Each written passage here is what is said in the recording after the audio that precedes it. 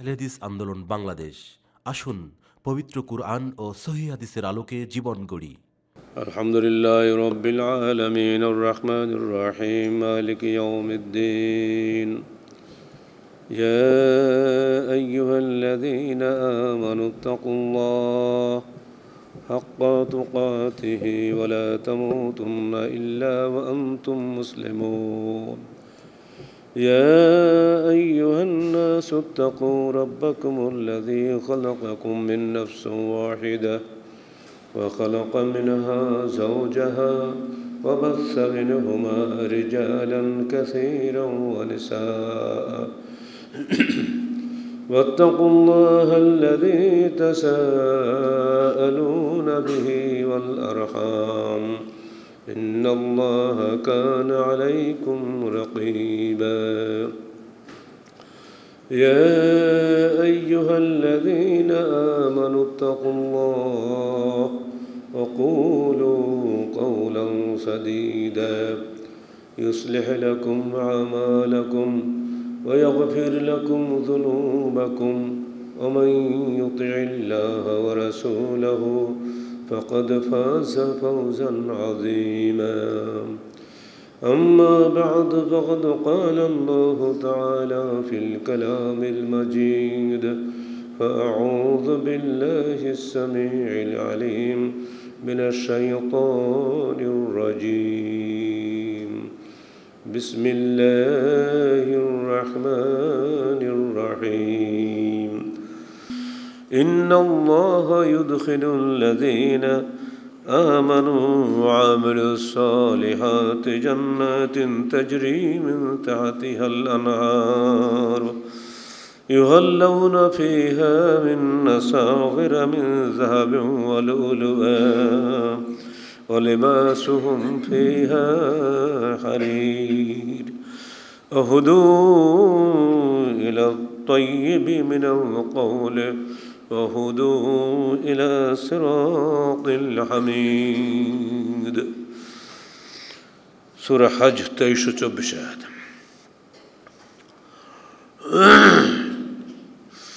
যাবতীয় হামদ ও সানা আল্লাহ রাব্বুল আলামিনের জন্য এবং যাবতীয় দরুদ ও সালাত শেষ নবী মুহাম্মদ রাসূলুল্লাহ সাল্লাল্লাহু আলাইহি ওয়াসাল্লামের জন্য।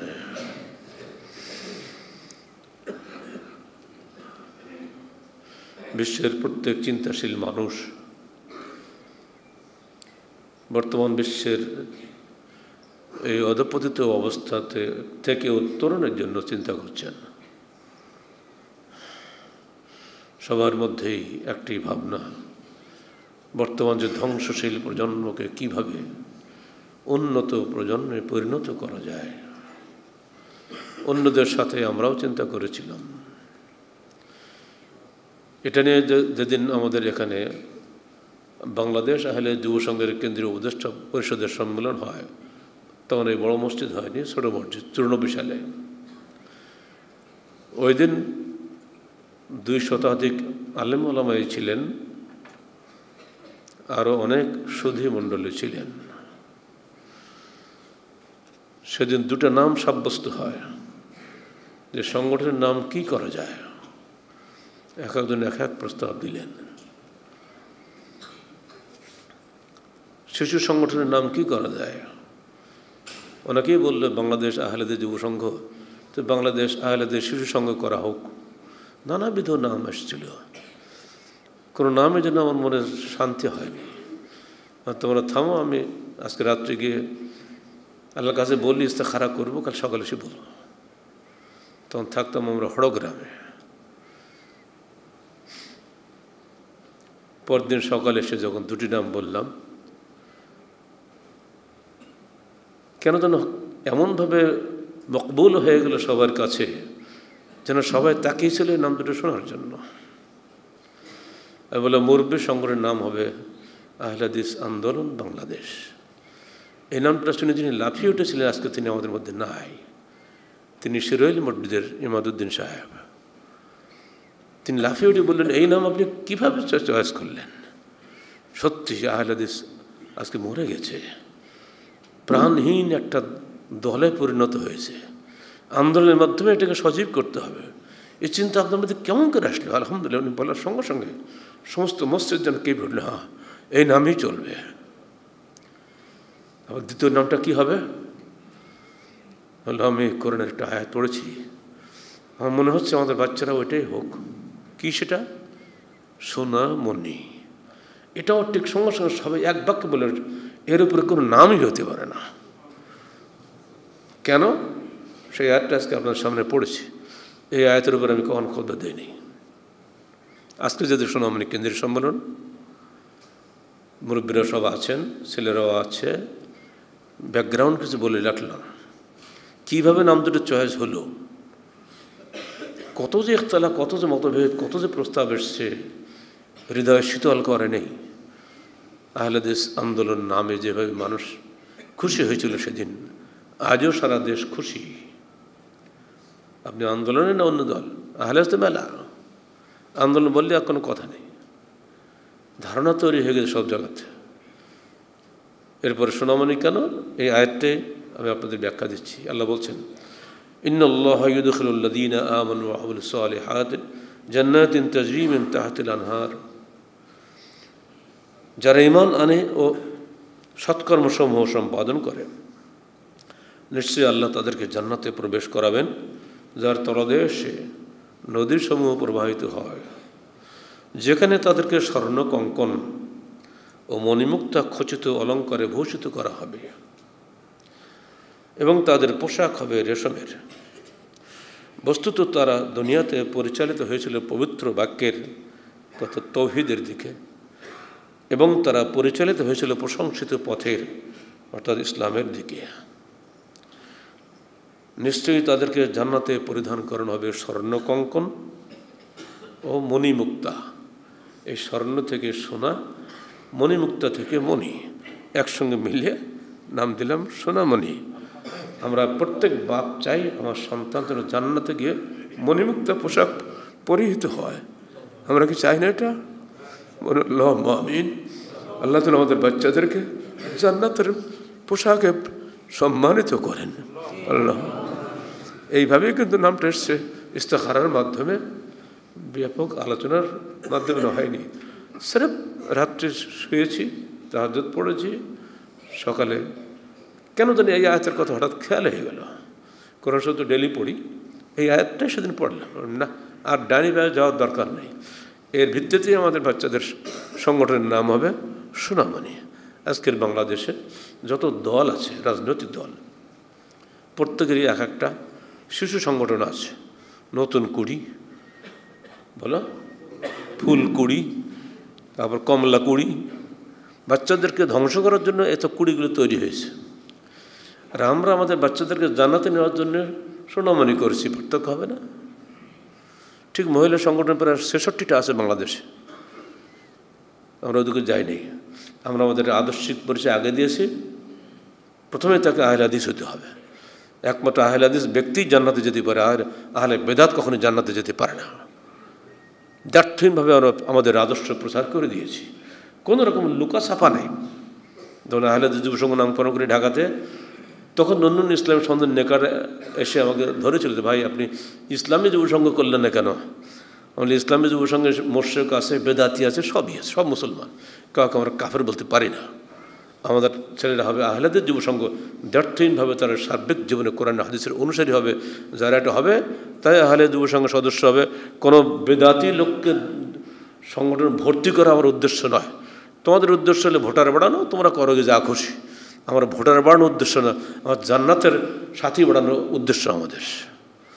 এজন্য আমরা সব জায়গাতেই আমাদের মৌলিক বৈশিষ্ট্যগত নাম আহলেহাদিসকে আগে রেখেছি, আর সোনামণি নামটা ডাইরেক্ট কোরআনের আয়াত থেকে আমরা নিয়েছি। এইভাবেই বলুন আলহামদুলিল্লাহ।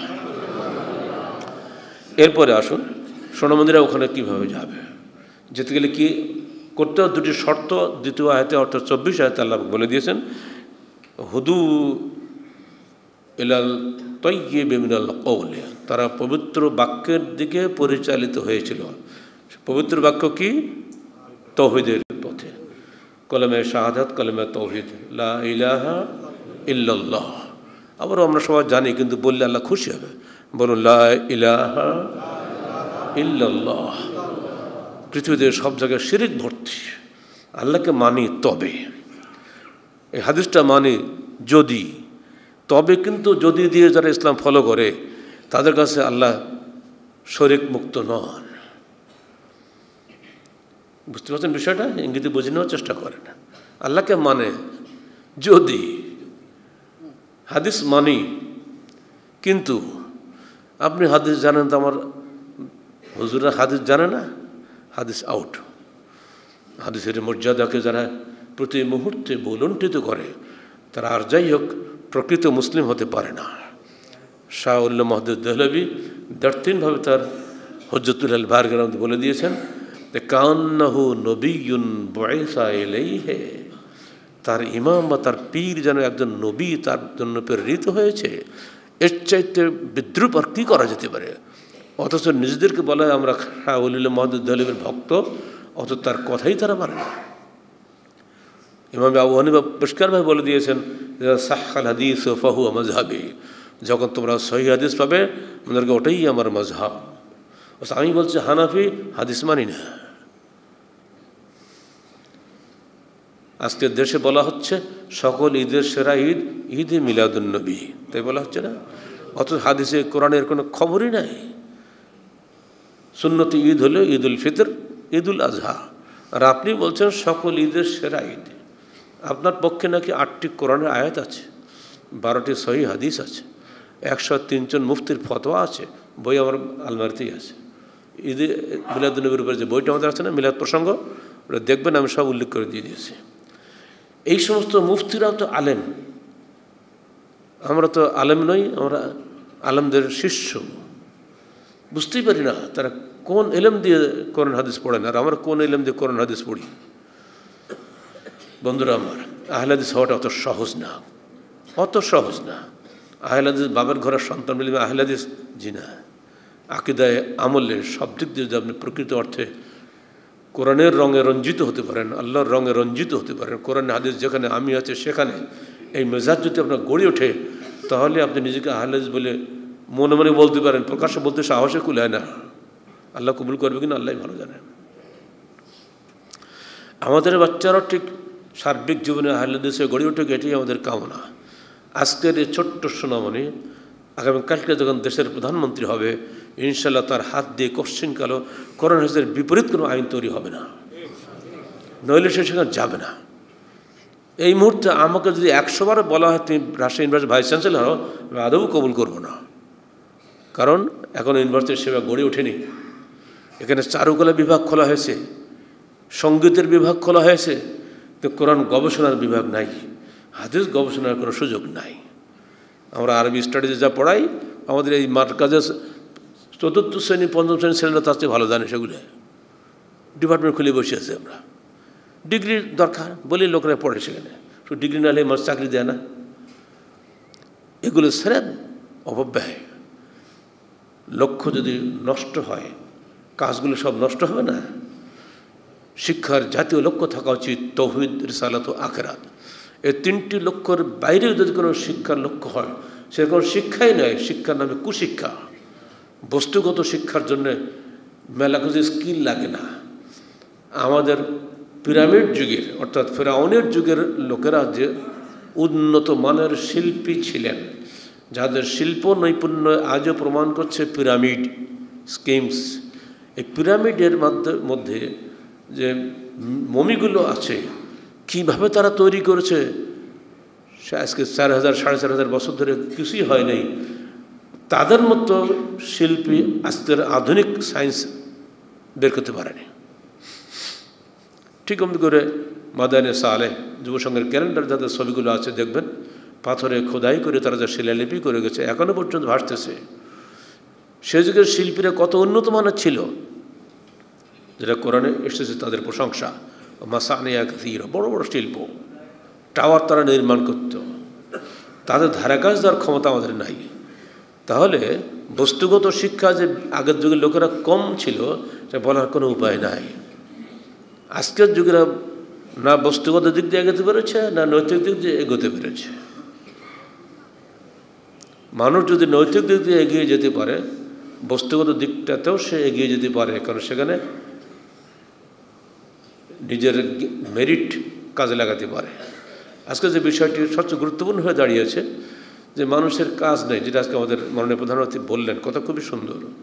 আর আমাদের প্রধানমন্ত্রী এক রোবটকে উদ্বোধন করেছে, সোফিয়া। কত খুশি যে বাংলাদেশের একটা উন্নয়নের একটা মাইল ফলক রোবট আসতেছে। রোবট আসা মানেই আপনার কাজ শেষ হওয়া। আমাদের এই রাজশাহী টেক্সটাইল মিল পাশে না, 87 বিঘা জমির উপরে বিশাল টেক্সটাইল, যা রাজশাহীর ঐতিহ্য, বন্ধ।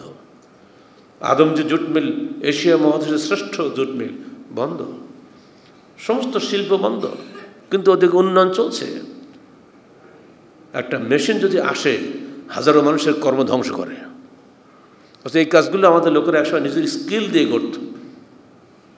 এই মুহূর্তে আমার মধ্যে বারবার, এখন তো আমরা কম্পিউটার চালাই, তো যখনই দেখি হাদিসে বা কোরআনে কোনো জায়গায় শব্দগত ভুল, আমি তখন ওই হাতের লেখা যে পুরনো কোরআন বা পুরনো হাদিস আছে ওগুলো বের করি।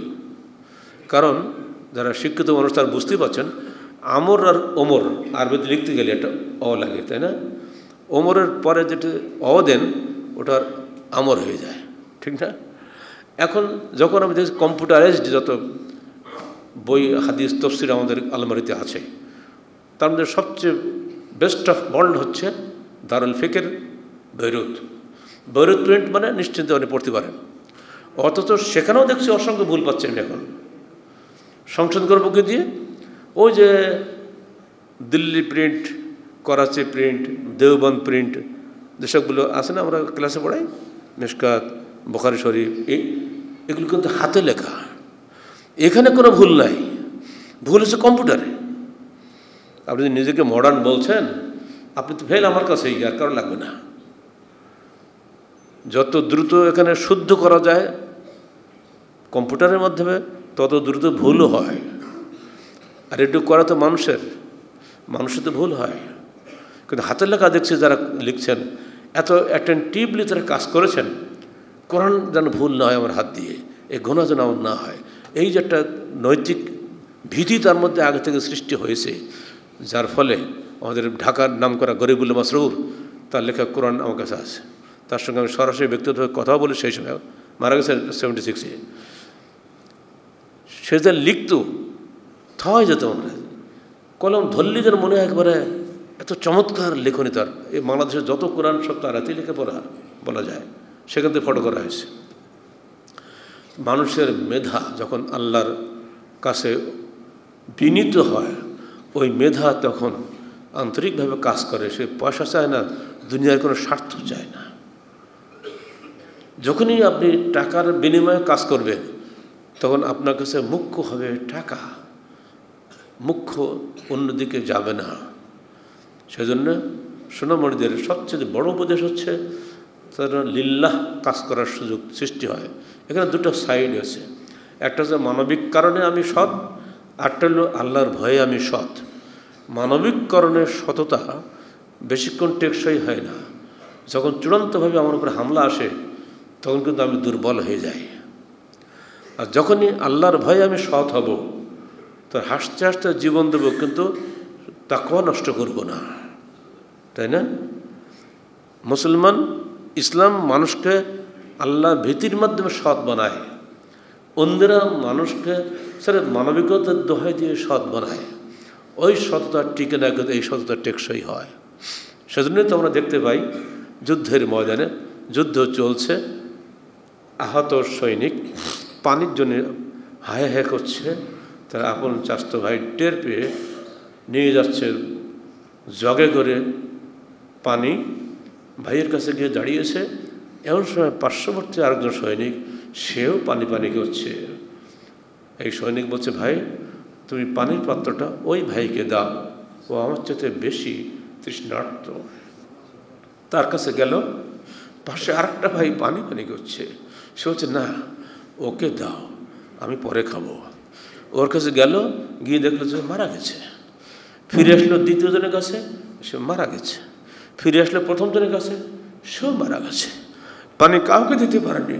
নির্বাক বিস্ময়ে দাঁড়িয়ে থাকলো সাকি।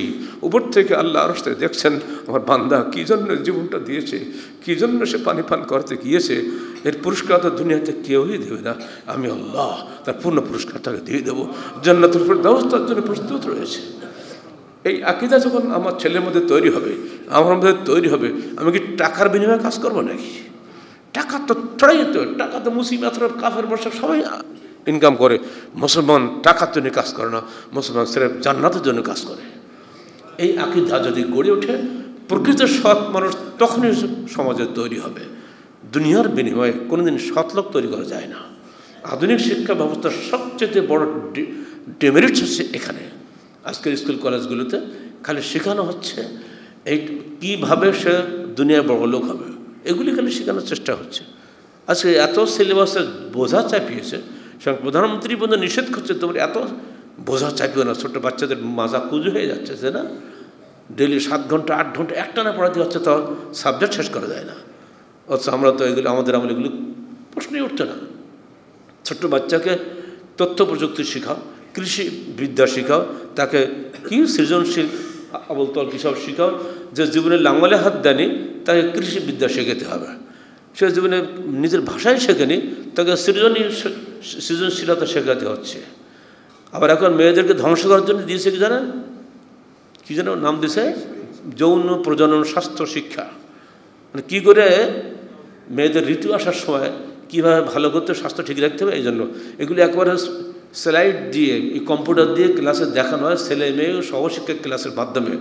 এই ছেলে মেয়েগুলো কি ওই শিক্ষা বাস্তবে প্রয়োগ করার চেষ্টা করবে না?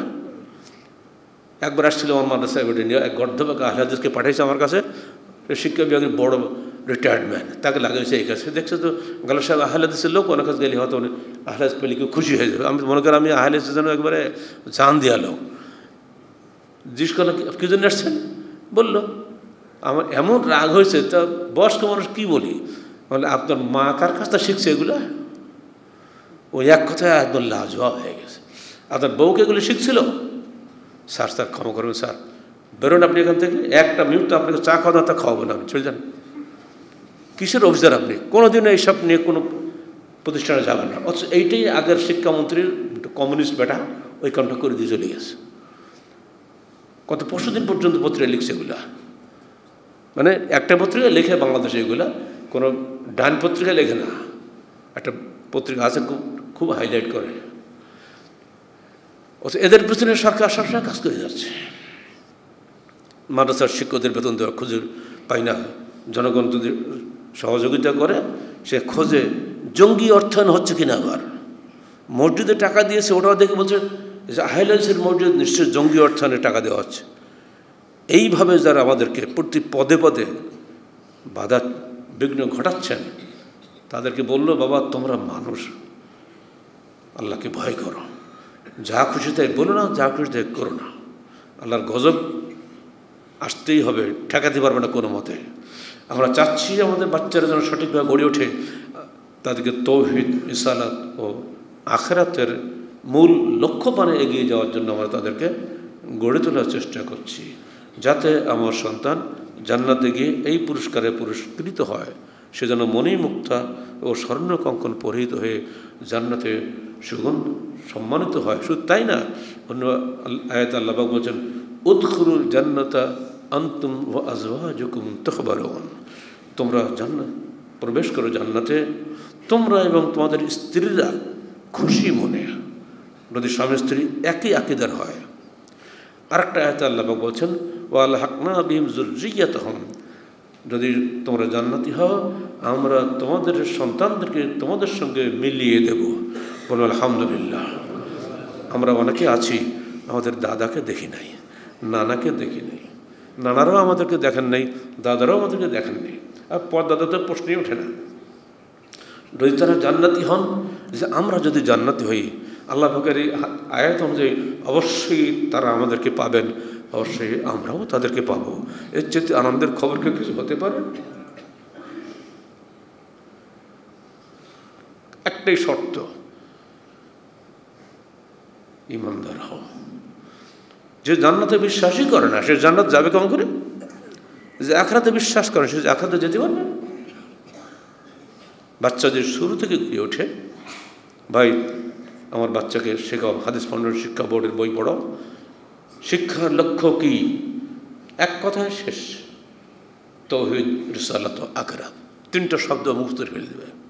আপনি এটা কোনো শিক্ষা বোর্ডে পাবেন না। পরকালের জীবনে মুক্তির পথ কি? কোরআন ও সহিহ হাদিস, কথা শেষ।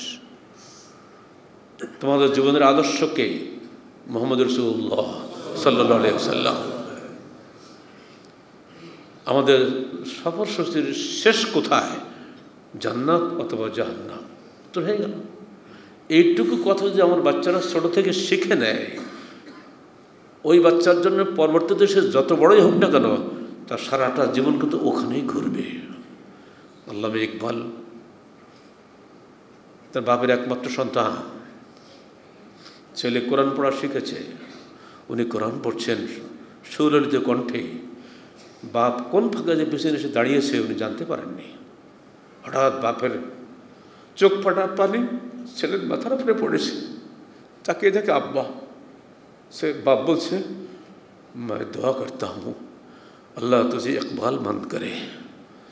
আমি দোয়া করি আল্লাহ পাক তোমাকে সৌভাগ্যশালী করেন। ওইটার নাম কিন্তু ইকবাল ওইভাবে আসছে, আল্লাহ যেন তোমাকে সৌভাগ্যশালী করেন। ইকবাল হার্ভার্ড ইউনিভার্সিটির প্রফেসর হওয়ার পরে তিনি যে কবিতা লিখলেন, প্রথম লাইনটা খালি মনে আছে, পরটা ভুলে গেছে। मैं ज़ाहिर लंदन हूँ, আমি আজকে লন্ডনের অধিবাসী, কিন্তু লন্ডন আমাকে খেতে পারেনি, আমি লন্ডনকে খেয়ে ফেলেছি। আমার বাপের ওসিয়ত আমার পেছনে আছে, আব্বা দোয়া করে গিয়েছেন যেন তুমি সৌভাগ্যবান হও। আমি সেই ইকবাল, বাপের দোয়ার উপরে কোশ্চিনকালও লন্ডন আমাকে কাবু করতে পারে নাই। তার সারাটা জীবন গেছে এই ইসলামের পক্ষে। যখন লাহোরে গেলাম 1992 সালে, আমি আল্লামা ইকবালের কবর পাশে দাঁড়িয়ে শেখোয়া জবাবে শেখোয়া এক ধারসে পড়তে শুরু করে দিলাম। পাশে অনেকে জমা হয়ে গেল, মানে এই বাঙালি এসব তো উর্দু কথা পাইল। मनफात एक है उस कौम की, नुकसान भी एक ही सबका नबी, दीन भी, ईमान भी एक, हरम पाक भी, अल्लाह भी, कुरान भी एक। कुछ बड़ी बात थी होती तो मुसलमान भी एक। आ गया आईने लड़ाई में अगर वक्त नमाज, किबला रो हो के ज़मीन बस हुई कौम हिजाज। एक ही सब में खड़े हुए महमूद व अयाज, न कोई बंदा रहा न कोई बंदा नवाज। मसाजिद में होते हैं सफ़ारा तो गरीब, ज़हमत रोज़ा जो करते हैं गुवारा तो गरीब। नाम लेता है अगर कोई हमारा तो गरीब, पर्दा लगता है अगर कोई तो हमारा तो गरीब। उमरा नशे दौलत से गाफिल है हमसे, जिंदा है मिल्लत बैदा गुरबा के दम से।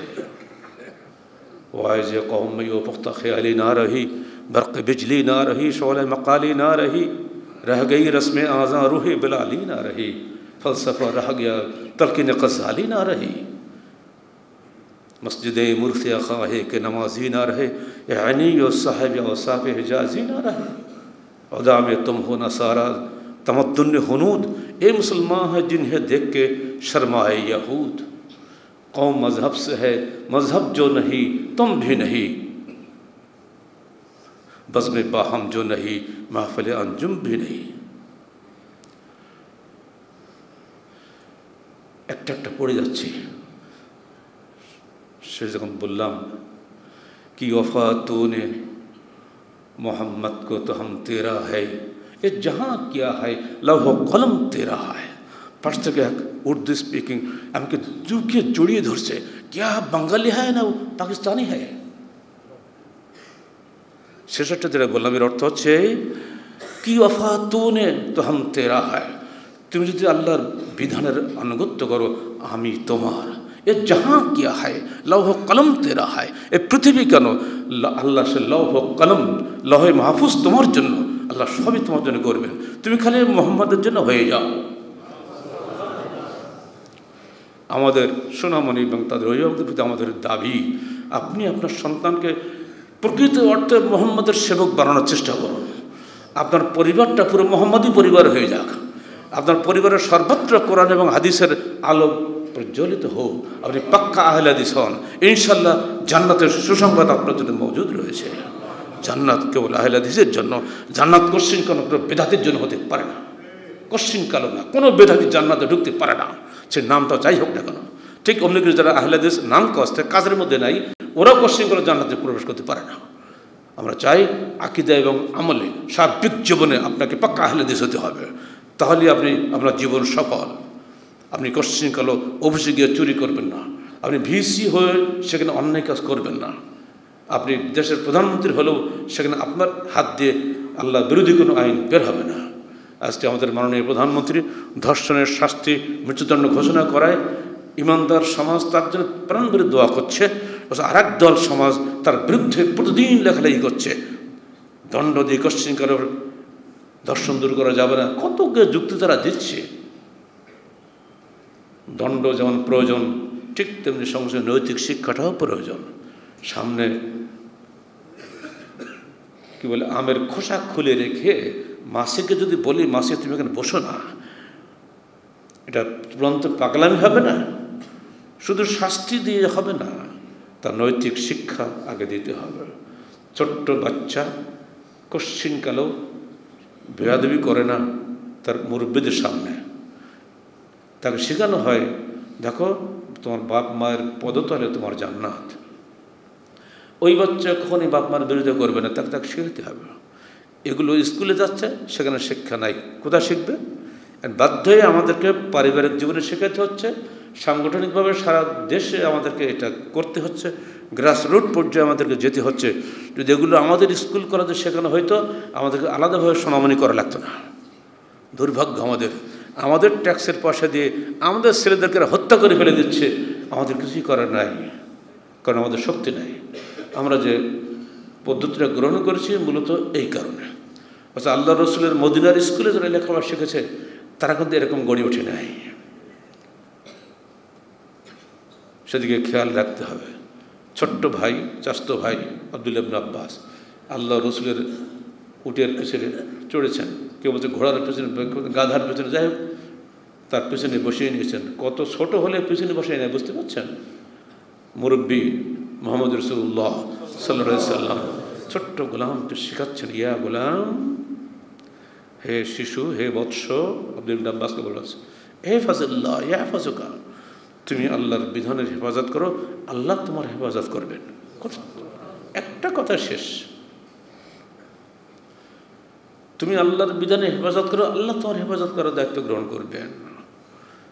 যদি দুনিয়ার সকল মানুষ চেষ্টা করে তোমাকে উপকার করার জন্য, কারোর উপকার করার ক্ষমতা নেই আল্লাহ ছাড়া। দুনিয়ার সমস্ত মানুষ, জিন ইনসান যদি তোমার ক্ষতি করার চেষ্টা করে, কারোর কোনো ক্ষমতা নেই আল্লাহর হুকুম ছাড়া। ছোট্ট বয়সের যে বাচ্চাকে তিনি এই মুরব্বী এই শিক্ষাটা দিচ্ছেন, ওই ছেলে তাহলে কীভাবে গড়ে ওঠে বুঝতে পারছেন দেখুন। এই জন্য গতবার হজে গিয়ে আব্দুল্লাহ ইবনে আব্বাসের কবর জিয়ারত করে আসছিলাম, যে এই সেই মানুষ যে আমাদের সোনামণির সবচেয়ে আদর্শ মানুষ। সোনামণি যত হাদিস আমরা বলেই, এটি প্রায় আমরা বলে থাকি। দেখো ওইভাবে আল্লাহ রসুল তার বাচ্চাকে, তার চাচাতো ভাইকে শিক্ষা দিয়েছেন। শুধু তাই না, তিনি বলছেন হে আব্দুল্লাহ, আল্লাহ ফাক্কাহ ফিদ্দিন ওয়া আল্লিমহু তাবিল, আল্লাহ তুমি ইবনে আব্বাসকে দিনের বুঝ দান করো এবং তাকে কোরআনের ব্যাখ্যা বোঝার তৌফিক দান করো। এই হাদিস জানা ছিল ওমর ইবনে খাত্তাব রাদিয়াল্লাহু আনহুকে। তিনি একদিন সবাইকে ডাকলেন, মুরব্বী সাহাবীদেরকে, বলুন তো সূরা নসর যে নাজিল হলো এর অর্থ কী? ইযা জাআ নাসরুল্লাহি ওয়াল ফাতহ, সবাই তো অর্থ জানে। আমর ইবনে আউফ বললেন, হে খলিফা, আমাদের এই মুরব্বীদের মধ্যে ছোট বাচ্চারা নাম ডাকালেন কেন? বাচ্চাকে ইবনে আব্বাস, তো কেন ডাকালাম একটু পরে বুঝতে পারবেন। জিজ্ঞেস করছেন আপনার বলুন সূরা নসর নাজিল হলো কেন এই সময়? বিদায় হজের শেষে দ্বিতীয় দিন সূরা নসর নাজিল হয়।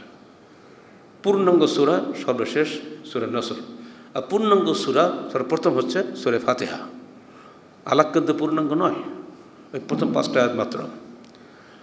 একজন এক একভাবে ব্যাখ্যা দিলেন। এই আব্দুল্লাহ বলো তো এর ব্যাখ্যা কী হবে?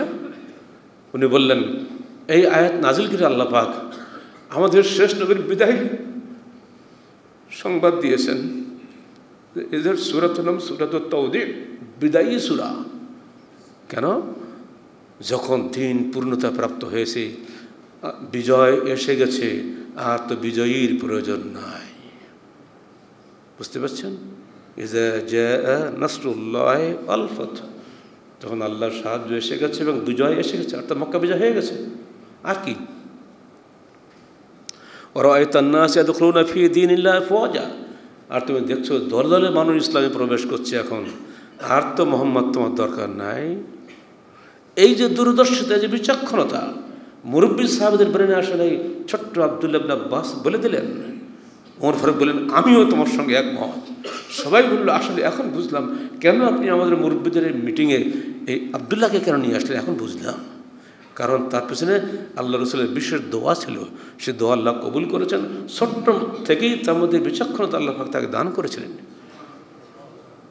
আপনার সন্তান যদি ছোটো থেকে এই হাদিসগুলো জানে, তাকে মন চাইবে না আমি ইবনে আব্বাসের মতো বিচক্ষণ হব?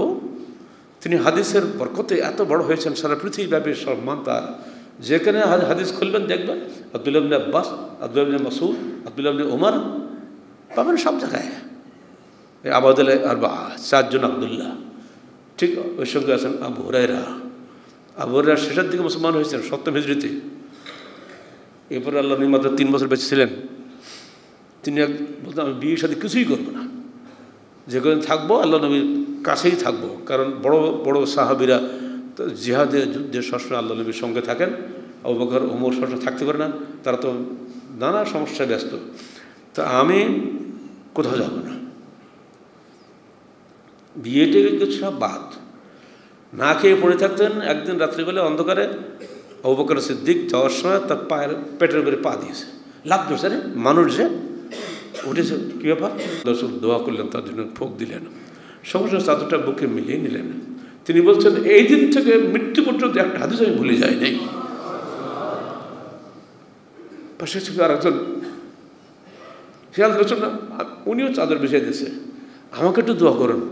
না, সাবাকা আবু হুরায়রা, আবু হুরায়রা তোমার আগেই দোয়া নিয়ে নিয়েছে, আর তুমি পাবো না। এই যে ঘটনাগুলো, ছোট্ট ছোট্ট ঘটনা, এই যে বড় বড় বিষয় পাওয়া যাচ্ছে না।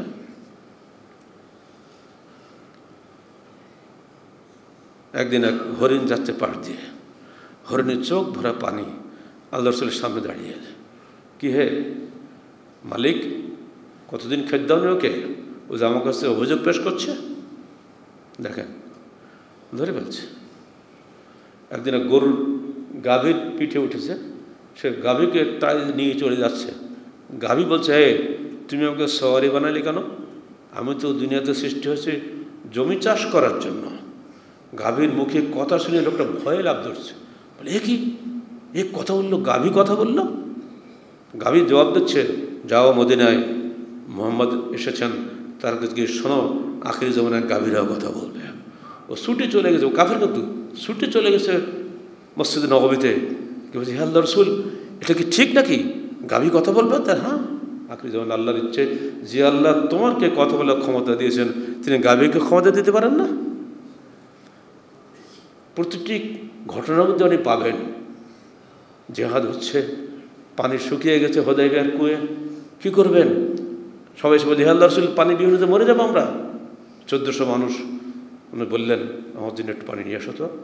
সে কোনো মতে সেচিয়ে মেচে একটু পানি পেয়ে নিয়ে আসলেন, দোয়া পড়ে দিলেন, ছিটিয়ে দিলেন, কুয়া ভর্তি হয়ে গেল। 1400 মানুষ খেয়ে দিয়ে সব শেষ, কোনো সমস্যা নেই। এইগুলো তো আল্লাহ রসুলের মুজিজা, এগুলো অস্বীকার করার কোনো কায়দা নাই। আমার সিরাতুল রাসূল আমাদের পড়ে দেখবেন, 50টা মুজিজার তালিকা আমরা দিয়েছি, বাড়ি থেকে পড়ে দেখবেন অসংখ্য। এই নবীকে নিয়ে আসতে যারা ব্যঙ্গ বিদ্রুপ করে, ওকে মানুষ নাকি? পাগল তোর, মানুষ জানে কার নাম কি বলছে? ওমা আরসালনাকা ইল্লা রাহমাতাল লিল আলামিন, তিনি সারা বিশ্বের রহমত হিসেবে এসেছেন, বিশ্বের গজব হিসেবে আসেন নাই। তার বিরুদ্ধে যারা সংগ্রাম করে তারা আসলে সত্যের বিরুদ্ধে সংগ্রাম করে, ওরা মিথ্যার অনুসারী। আমরা ওদিকে যাচ্ছি না, আমরা আমাদের সন্তানদেরকে জান্নাতি সন্তান তৈরি করতে চাই। আল্লাহ পাক তার ভাগ্যে কী রেখেছেন তিনি ভালো জানেন। আমাদের তো চেষ্টা থাকতে হবে জান্নাতি গড়ার জন্য, তাই না? আমরা চেষ্টার জন্য পুরস্কার পাবো। ভবিষ্যতে যদি তার তকদিরে খারাপ থাকে সে সেদিকে চলে যাবে। তকদির পরিবর্তনের ক্ষমতা মানুষের নাই, কিন্তু মানুষের চেষ্টা করার ক্ষমতা আছে। ওয়াল্লাহিল ইনসান ইল্লা মা সাআ, মানুষের চেষ্টার বাইরে সে কিছুই পায় না। মানে আমালা সালিহান ফালিনাফসিহি ওয়া মান আসাআ ফাআলাইহা। আল্লাহ বলছেন যে ব্যক্তি সৎকর্ম করে সে তা নিজের জন্যই করে, আর যে মন্দ কর্ম করে তার উপরে সেটা বর্তাবে। ওয়ালা তাজরু ওয়াজরাতুন ফিজরা উখরা, একের পাপের বোঝা অন্য বহন করে না। আমাদের দায়িত্ব সৎকর্ম করা, আমাদের দায়িত্ব ছেলেদেরকে গড়ে তোলার জন্য চেষ্টা করা। আমরা এটা করে যাচ্ছি। আল্লাহ পাক যাকে কবুল করবেন সেই মাত্র জান্নাতি হবে। আমরা দোয়া করব আল্লাহ পাক আমাদের সব বাচ্চাদেরকে জান্নাতুল ফিরদাউসে নসিব করেন এবং সেখানে গিয়ে স্বর্ণকঙ্কন ও মণিমুক্তার অধিকারী হওয়ার তৌফিক দান করেন। আমাদের অভিভাবকদেরকে, আমাদের বাচ্চাদেরকে যেন সত্যিকার অর্থে দিনদার হয়ে গড়ে ওঠে, সেটা তৈরি করার জন্য তার মেন্টালিটি যে তৈরি, এটা তো আল্লাহর পক্ষ থেকে হয়, তাই না? জোর করতে হয় না, ইনস্টিংক্ট বলে ইংলিশে, তৌফিক আল্লাহর পক্ষ থেকে তৌফিক দিলেই তবে সেটা সম্ভব, আর নইলে সবার পক্ষে সম্ভব নয়। পরিশেষে আপনাদের সবাইকে ধন্যবাদ জানাচ্ছি।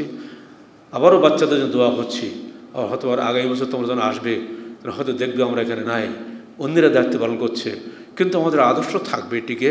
তোমরা এর উপরে তোলার চেষ্টা করবে। যখন আল্লাহ রসুল মুআজ বিন জাবালকে বিদায় দিচ্ছেন ইয়ামনের পথে, তখন বলছেন, মুআজ থামো। মুআজ আসে শহরের উপরে বসে আল্লাহ রসুলদের পাশ দিয়ে হেঁটে হেঁটে বলছেন, মুআজ তুমি যাচ্ছ, তুমি যখন ফিরবে ইয়ামন থেকে, তখন তুমি হয়তো আমাকে পাবে না, আমার কবরকে পাবে।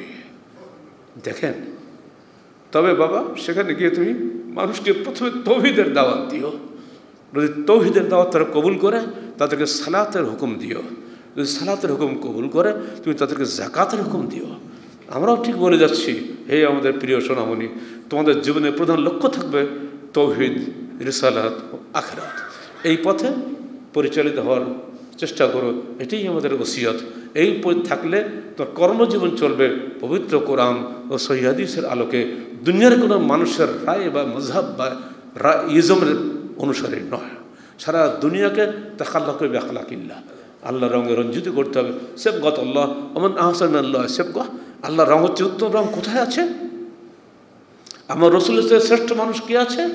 আমরা শ্রেষ্ঠ মানুষের অনুসারী, আমরা আমাদের সৃষ্টিকর্তা আল্লাহর অনুসারী, আমরা কোরআন ও সহিহ হাদিসের অভ্রান্ত সত্যের অনুসারী। আমাদের বাচ্চাগুলো আবার ঠিক অভ্রান্ত সত্যের অনুসারী, খাঁটি মানুষ। আল্লাহ পাক আমাদের সন্তানদেরকে জান্নাতের জন্য তুমি কবুল করে নাও। আমিন। আকুলু কওলি হাযা আস্তাগফিরুল্লাহ লি ওয়া লাকুম ওয়া লিসাইরিল মুসলিমিন।